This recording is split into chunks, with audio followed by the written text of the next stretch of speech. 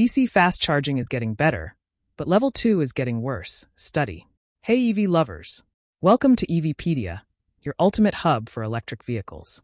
If you're as excited about EVs as we are, hit that subscribe button, give us a like, and drop a comment below. And if you want to help us bring even more amazing content, consider giving us a super thanks.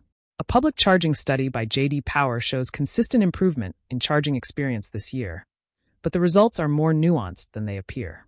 According to J.D. Power, charging infrastructure is improving overall.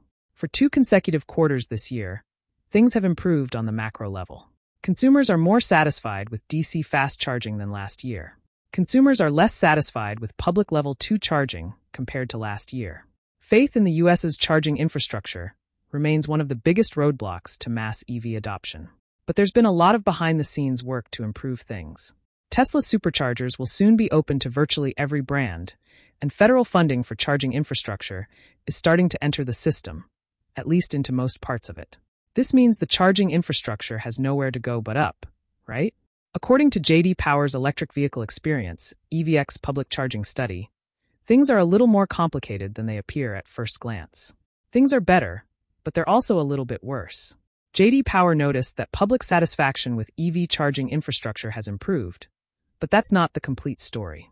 A conversation with J.D. Power's Brent Gruber, the executive director of J.D. Power's electric vehicle practice, reveals that we can't just celebrate yet, because there are still some issues and concerning trends that could hold EV adoption back.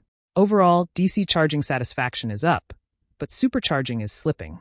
It may be hard to square this with what we've experienced in person, but consumer satisfaction with DC fast charging is up this year. On a 1,000-point scale, DC fast charging is up by 10 points compared to 2023 to 664. Part of this is attributed to the fact that reliability and speed have improved as newer, more reliable, and more capable DC fast charging stalls enter service daily. Speed-related satisfaction jumped dramatically from 588 in 2023 to 622 this year. How the 2024 election could shape venture capital and tech trends. J.D. Power's study also insists that part of the reason for the jump is that Tesla Supercharging is now opening up to other makes and models.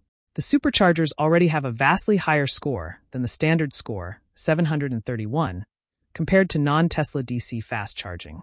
Starting this year, Ford and Rivian now have access, and the brand was able to quantify the user experiences Ford and Rivian drivers have on Tesla Supercharging. Superchargers love the speeds and the ease of use.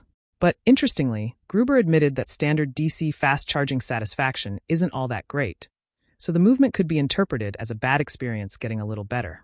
Also, non-Tesla owners' satisfaction with Tesla Supercharging was rated at 704, lower than with Tesla Supercharging Tesla owners, even if satisfaction is higher than standard DC fast charging.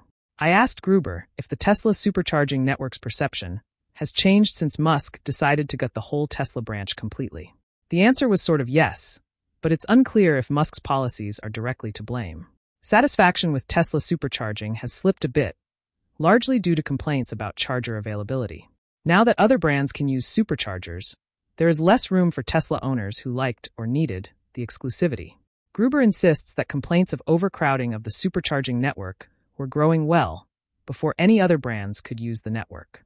Interestingly, Gruber does say that J.D. Power noticed a steady uptick in non-charge EV visits at Tesla supercharging stations.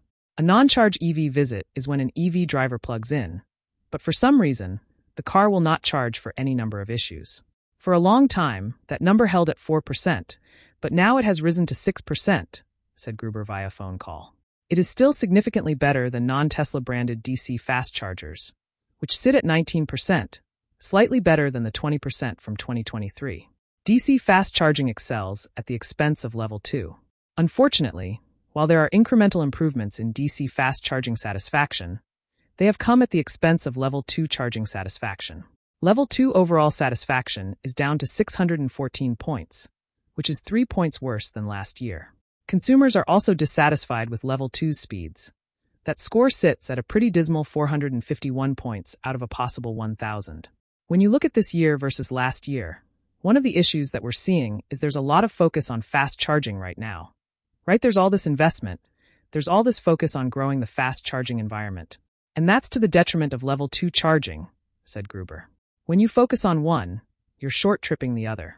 And that's exactly what's happened with DC fast charging.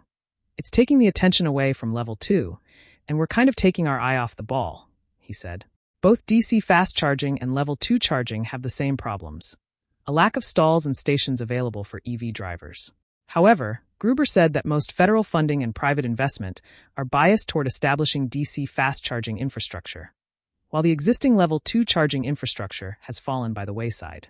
Gruber and I talked about how many level 2 stations are older and might be in disrepair, won't offer the car connectivity of other more modern stations, and are likely very slow. Tesla's destination chargers rank the highest out of all the level 2 brands, 658/1000, but Tesla's destination chargers generally can deliver speeds of at least 11 kilowatts.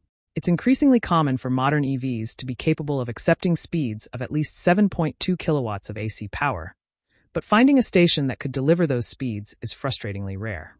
J.D. Power says that the number of EV stations of all types is continuing to grow, but it's not keeping pace with the growing number of EVs on the roads.